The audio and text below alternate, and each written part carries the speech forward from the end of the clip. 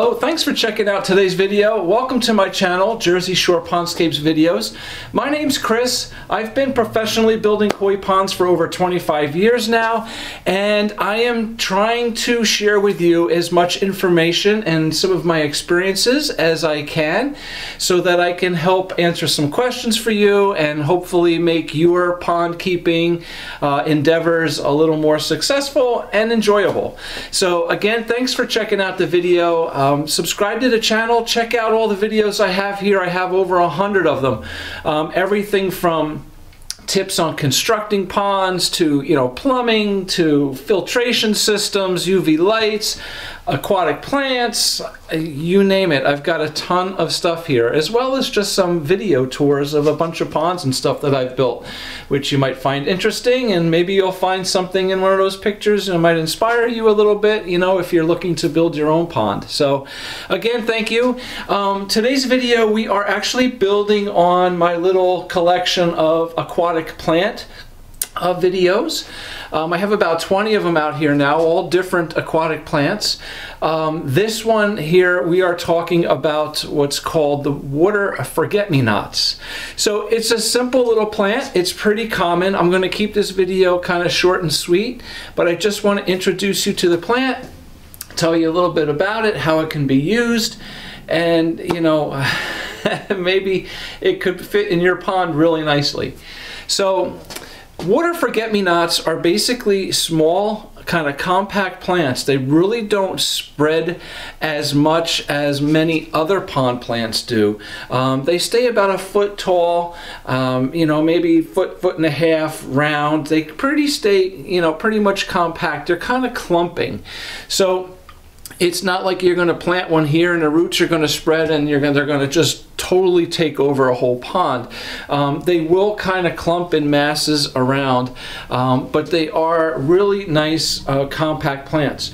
So they get tiny little blue flowers. Some of them have a little yellow center, just a little yellow center in the middle of the blue flower.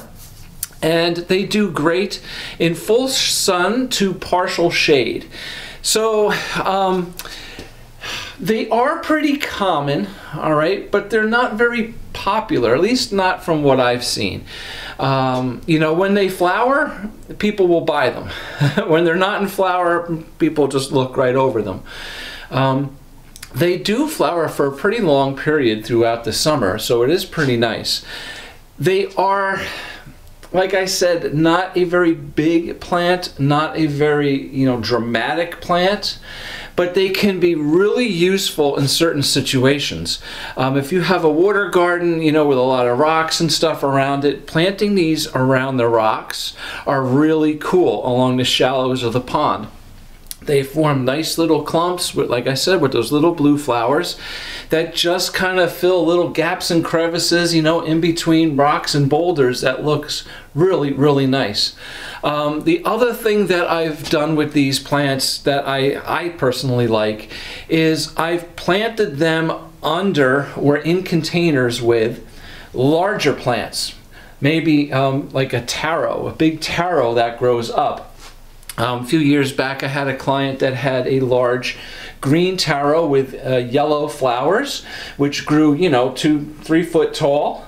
And underneath it, I had the forget-me-nots underneath it with the little blue flowers.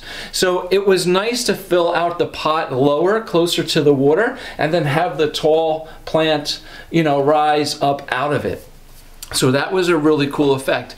So anything like that, even maybe like in a stream bed, on the side of a gentle flowing waterfall, kind of stick it into the rocks of the waterfall and it'll kind of grow. That's really nice too. So again, just a short, simple video to show you guys what these water forget-me-nots are and how I like to use them. So as well, just like every other water plant, when you purchase these, sometimes they're in like little 1-gallon containers, as you can see here in the pictures, and they are quite small. I like to repot it.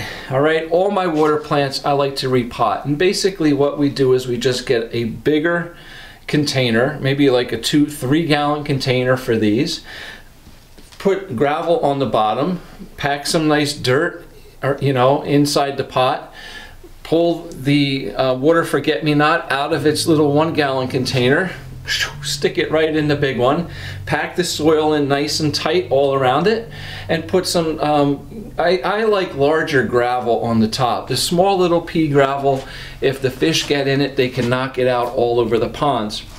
So I like to put larger gravel, like 1-inch size gravel, on top of the pots, just to kind of hold everything in together. And then this way it's, you know, nice and sturdy. It gives it room to grow, all right? And again, if you're doing something like underplanting another plant, like the cannas or a taro, something like that, you know, you have a nice big container, you can put a couple of these water forget-me-nots underneath and just let the tall plant grow and let these kind of creep out over the sides.